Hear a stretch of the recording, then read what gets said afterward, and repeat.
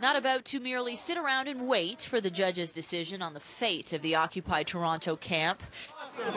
We are unstoppable. Another world is possible.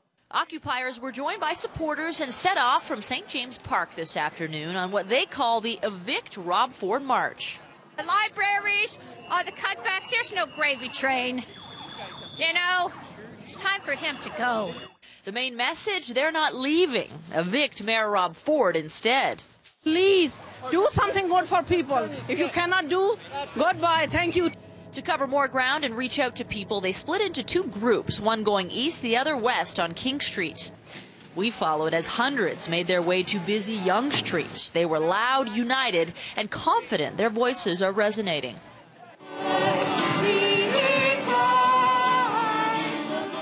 As they reached Yonge Dundas Square, many out shopping couldn't help but stop and watch. I'm thinking it's a pretty calm and contained protest. I don't know, maybe you could use this energy to go look for a job. This is among the bigger Occupy rallies Toronto has seen, and if you ask many here, they'll tell you this movement is far from weakening. But as Occupy camps in other parts of the country are being dismantled, like in Vancouver today, there's definitely some uncertainty about the future of this movement.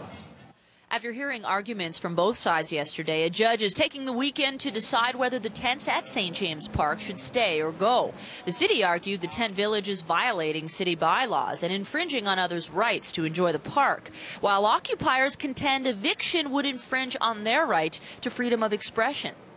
I think that in the last 2 months we've all seen that Occupy movements around the world have changed the way we talk about inequality.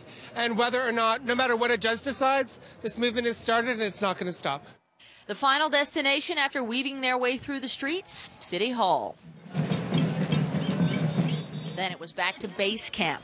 Whether or not it will exist past this weekend is unclear, yet occupiers are encouraged by today's turnout. Their efforts to effect change continue.